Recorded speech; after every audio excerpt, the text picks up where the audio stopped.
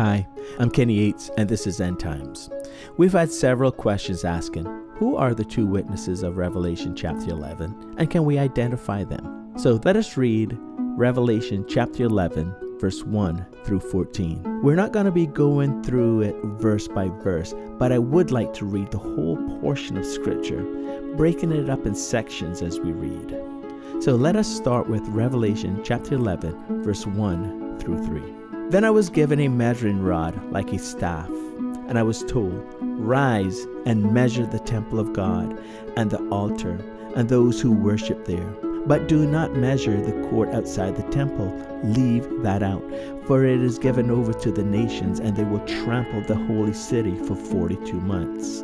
And I will grant authority to my two witnesses, and they will prophesy for 1,260 days, clothed in sackcloth." So 1,260 days is around 3.5 years, which is around the same amount of time that the beast out of the sea from Revelation chapter 13, verse 5 through 8, reigns and rules the whole earth for. The temple itself and the altar of God were measured, but not the court outside the temple, because it was given over to the nations to trample for 42 months. That is the length of time of the reign of the beast. So these two witnesses will keep the beast out of the temple itself and away from the altar for 1,260 days. Now verse 4. These are the two olive trees and the two lampstands that stand before the Lord of the earth. And if anyone would harm them, fire pours from their mouth and consumes their foes. If anyone would harm them, this is how he is doomed to be killed. They have the power to shut up the sky, that no rain may fall during the days of their prophesying. And they have power over the waters to turn them into blood, and to strike the earth with every kind of plague, as often as they desire. And when they have finished their testimony, the beast that rises from the bottomless pit will make war on them and conquer them and kill them. And their dead bodies will lie in the street of the great city that symbolically is called Sodom and Egypt, where their Lord was crucified. See, they will prophesy until Abaddon is released and kills them, removing the protection that comes with their authority. They will then be able to set up the abomination of desolation, which is the final sign Jesus gave that it's really the end of the world. Now on to verse 9. For 3.5 days, some from the peoples and tribes and languages and nations will gaze at their dead bodies and refuse to let them be placed in a tomb. And those who dwell on the earth will rejoice over them and make merry and exchange presents, because these two prophets had been a torment to those who dwell on the earth. But after the 3.5 days, a breath of life from God entered them, and they stood up on their feet, and great fear fell on those who saw them. Then they heard a loud voice from heaven saying to them, "Come up here." And they went up to heaven in a cloud, and their enemies watched them. And at that hour there was a great earthquake, and 1/10 of the city fell. 7,000 people were killed in the earthquake, and the rest were terrified and gave glory to the God of heaven. The second woe has passed. Behold, the third woe is soon to come. Before we dissect these verses, let me first say who I do not believe that it is. I realize that there are those who believe that one of the witnesses is the prophet Moses, because they explain that the witnesses have the same power that Moses had, the same power that Moses performed, that is turning water into blood and striking the earth with every kind of plague. See, first glance, that's really easy to see. But I want us to read the account for ourselves.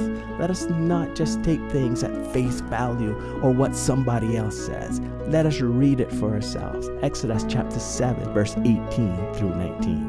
And the Lord said to Moses, "Say to Aaron, take your staff and stretch out your hand over the waters of Egypt, over their rivers, their canals, their ponds, and all their pools of water, so that they may become blood, and there shall be blood throughout all the land of Egypt, even in the vessels of wood and vessels of stone." So in actuality, it was Aaron who stretched out his hand over the waters of Egypt, and the waters became blood. But not only Aaron, but look, let us read verse 22. But the magicians of Egypt did the same by their secret arts. So Pharaoh's heart remained hardened, and he would not listen to them as the Lord had said. That tells us that turning water into blood was not unique to Moses and Aaron. They didn't have the patent on turning water into blood, but the magicians of Egypt could do the same exact thing by their secret arts. Now, let us take a closer look at these two witnesses and who they are. Verse 4, Revelation chapter 11, verse 4 says, "These are the two olive trees and the two lampstands that stand before the Lord of the earth." John was told that the two witnesses are the two olive trees and the two lampstands that stand before the Lord of all the earth. So who are these two olive trees? Turn with me, please, to Zechariah chapter 4. And I want to read verse 3, and then we're going to skip down and read verses 11 through 14. All right, so Zechariah chapter 4, starting at verse 3. "And there are two olive trees by it, one on the right of the bowl and the other on its left." Now skip down to verse 11. "Then I said to him, what are these two olive trees on the right and the left of the lampstand? And a second time I answered and said to him, what are these two branches of the olive trees which are beside the two golden pipes for which the golden oil is poured out? And he said to me, do you not know what these are? I said, no, my Lord. Then he said, these are the two anointed ones who stand by the Lord of the whole earth. See, Zechariah said that there are two anointed ones who stand before the Lord of all the earth. And John was told the same thing as well in verses 4. There is something else I want you to notice. During the time that Zechariah saw his vision, Zerubbabel was measuring the temple, as was John, because Zerubbabel was rebuilding it. Look at Zechariah chapter 4, verse 10. For whoever has despised the day of small things shall rejoice, and shall see the plumb line in the hand of Zerubbabel. Now, the plumb line was in Zerubbabel's hand, as the measuring rod was in John's hand. The Gentiles had just finished trampling down the temple, so to speak, and Zerubbabel was now building it. While John was told not to measure the outer courts of the temple because the Gentiles still had 42 more months in which to trample the temple. Now, verses 5 and 6 of Revelation chapter 11 tells us that the two witnesses have the power to protect themselves by letting fire come out of their mouth and kill those who try to kill them. They also have the power to shut up the sky so that there be no rain as long as they're prophesying. They also have the power to turn water into blood and to strike the earth with every kind of plague as often as they desire. As we saw in Zechariah's prophecy, the two witnesses were not an afterthought. They are standing before the Lord of all the earth, waiting for their time to be revealed. Now, let us add something else to the mix. I want us to read Hebrews chapter 9, verse 27. It says, it is appointed for man to die once. After that comes judgment. It is appointed or decreed for man. In other words, a date is set. It has been officially decided upon that all men will die, and after that, face the judgment of God.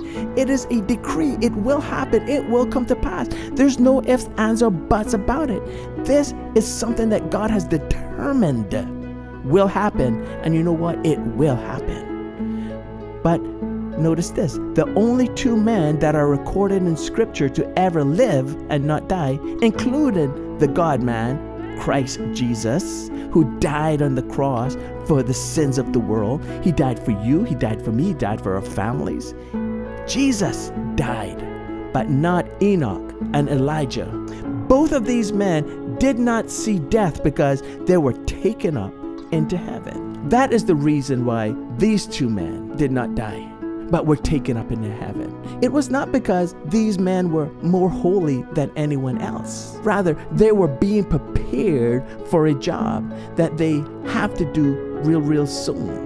Now, the book of Hebrews chapter 11 verse 5 says that it was by faith that Enoch was taken up into heaven. And James chapter 5 verse 17 through 18 tells us that Elijah was a man just like us, with the same kind of passions. See, the same things that hurt us hurt him. The same things that offended us offended him. The same things that would cause us to trip up would cause him to trip up. He was not some super Christian or super believer or superhuman. No, he was a man just like us, with the same kinds of passion. So these men were not so different from those of us who love the Lord.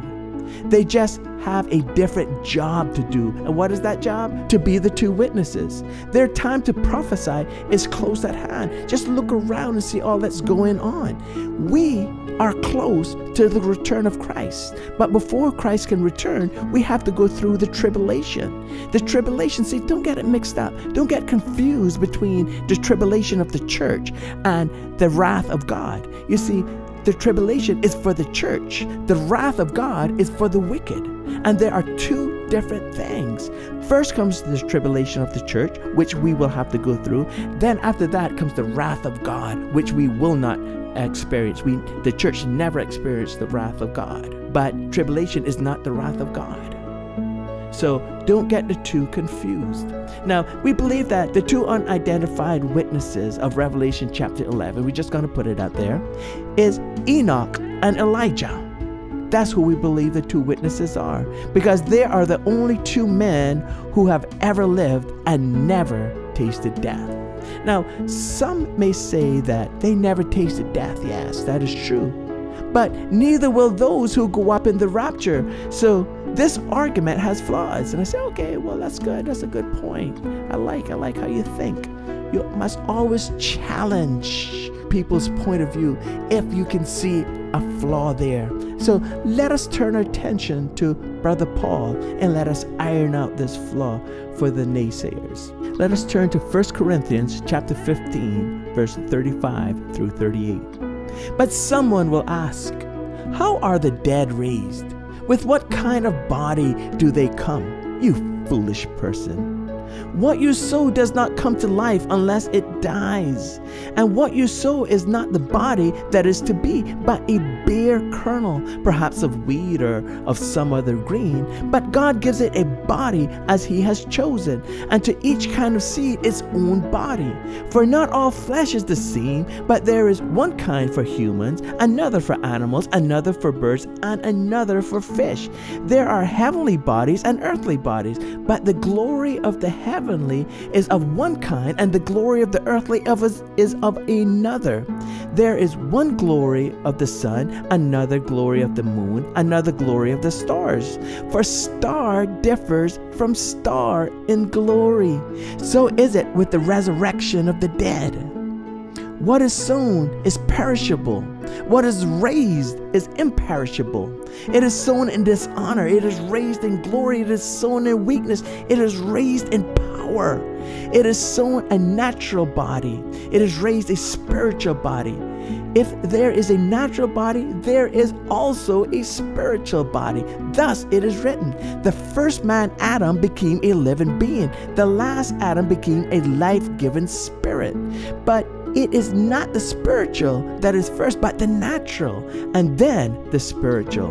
The first man was from earth, a man of dust. The second man is from heaven. As was the man of dust, so also are those who are of the dust.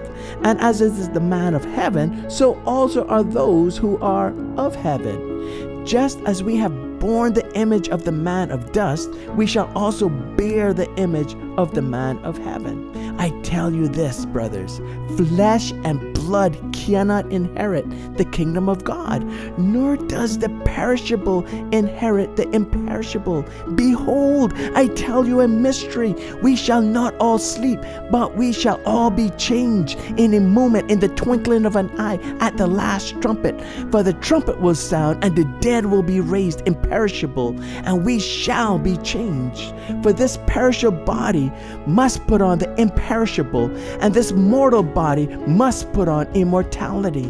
When the perishable puts on the imperishable, and the mortal puts on immortality, then shall come to pass the saying that is written, death is swallowed up in victory. O death, where is your victory? O death, where is your sting?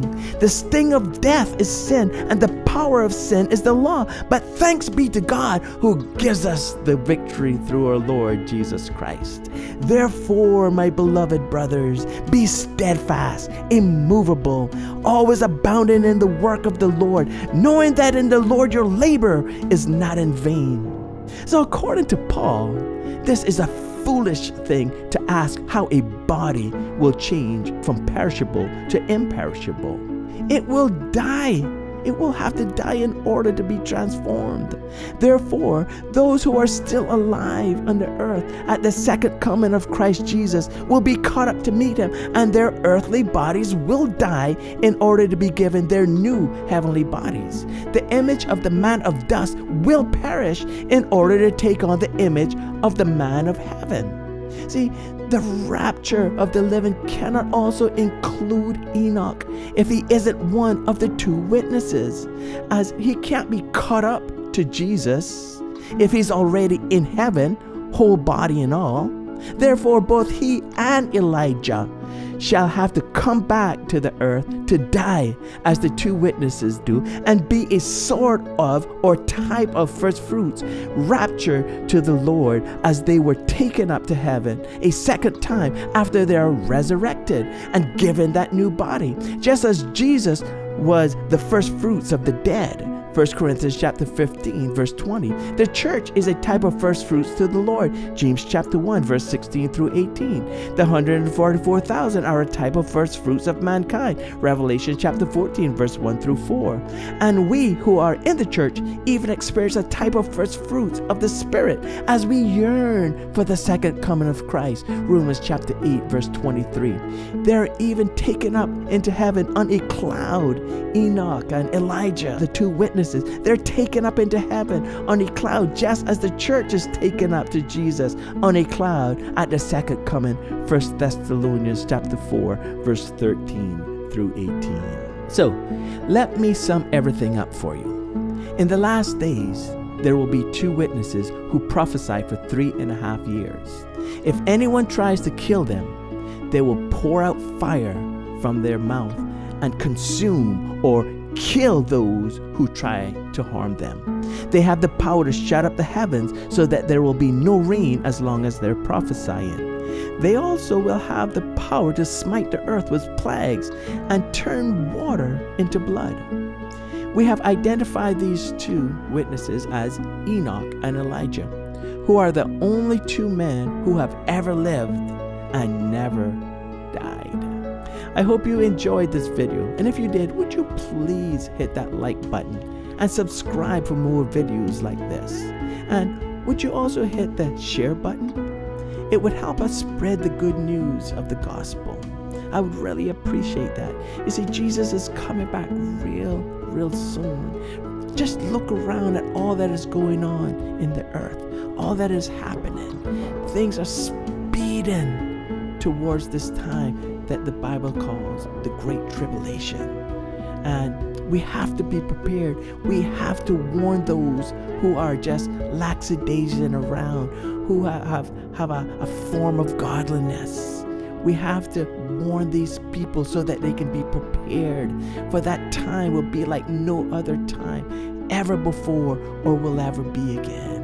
And we need to spread the good news of Jesus and his love for mankind, his salvation. He is a life-giving spirit who wants to give us life and life more abundantly.